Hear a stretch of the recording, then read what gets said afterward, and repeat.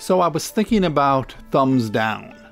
You know, here on YouTube, you can click thumbs up or thumbs down. And for thumbs up, they show you how many other people appreciated that video and gave it a thumbs up.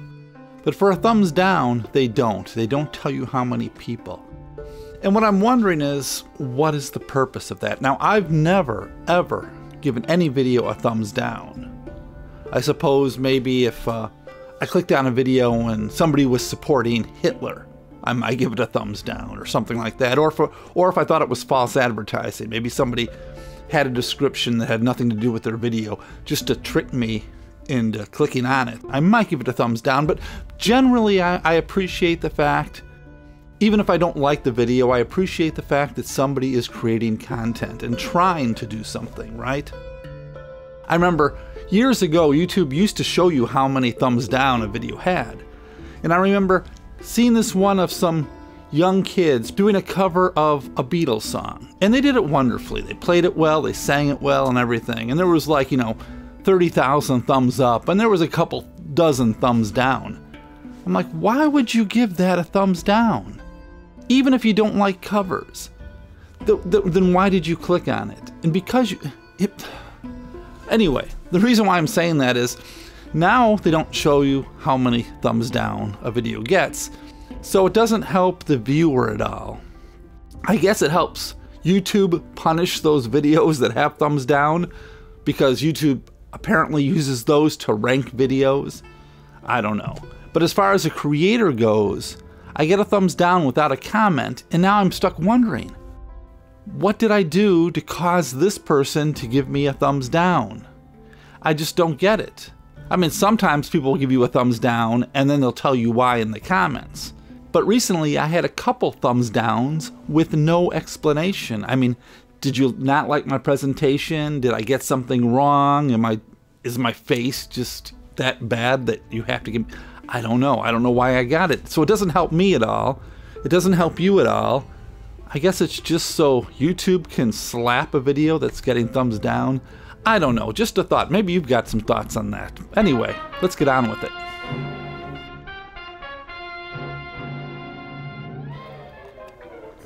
I do these videos on this channel called The Head Scratch of Disbelief. And they're videos that I look at a film that defies explanation, a film that shouldn't exist but does, and I try to figure out why it does exist. And I'm always looking for new films to do on the channel, and I thought I found one recently. It was called The Dead Talk Back.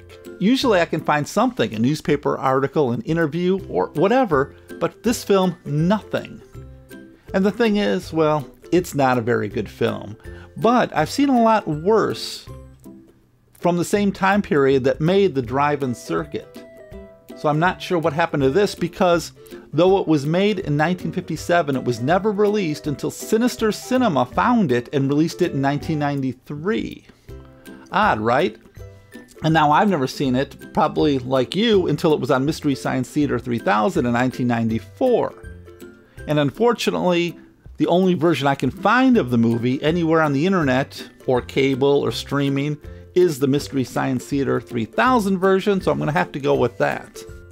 Now, while I didn't come across anything about the film itself, I did find a bit about the man who created it, Merle S. Gould. Merle was the writer and director of the film. Gould was a World War II hero from North Minneapolis, Minnesota. He flew 39 combat missions in the South Pacific during his 11-year military career.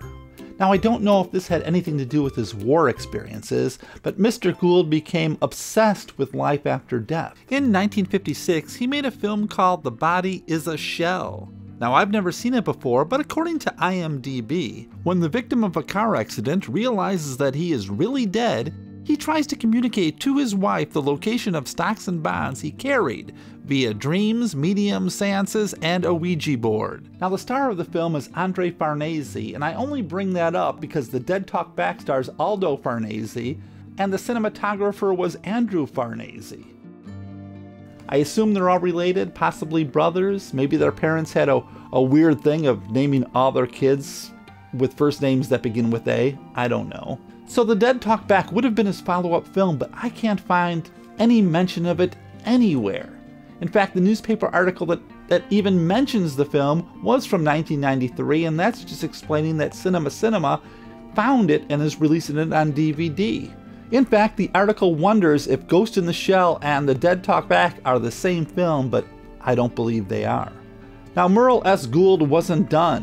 In 1961, he made a film called Mystic Prophecies and Nostradamus, which was narrated by Basil Rathbone, and his obsession with life after death seemed to go on. He was the editor and publisher of The Cosmic Star, a newspaper about psychic phenomena. Anyway, Merle went on. I guess he spent the rest of his life lecturing about psychic phenomenon in the future and whatever, I don't know. But that's about all I can find about this film. Crazy, right? I mean, it was a movie that was made. You figure somebody at some point would have talked about it. Now, I did find out about the film star Aldo Farnese. He lived from 1936 to 1994. He had gone to Hollywood to be an actor, and as far as I can tell, this was his only film, so he eventually returned to Philadelphia and ended up doing kids shows. He was in Dickory Dock and Adam Android in the 60s and 70s, so there was that.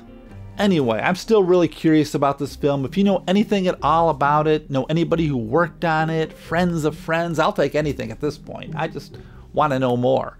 So this won't be a head scratch video unless something amazing turns up. Anyway, I've got a busy day today. I've got a huge poker tournament that I'm hoping to do well in, and I have to get ready. I have to get myself, going. Thank you for joining me today. I'll be back next Saturday, and we can have coffee together. Thanks a lot.